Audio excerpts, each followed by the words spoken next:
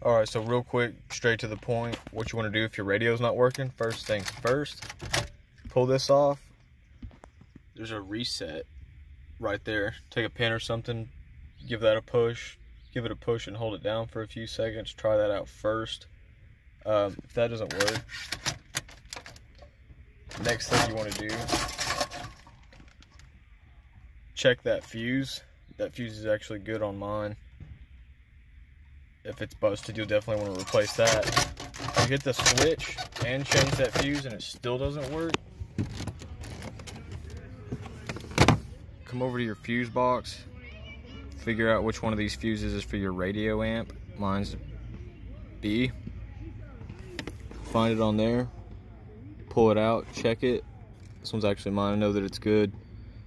If that's not busted, move on. If it's still not working, don't be like me and really screw your stuff up. Make sure the power cord's connected to the back of the radio. Mine's not, that's why mine's all messed up. I'm taking it out, getting ready to solder that back together.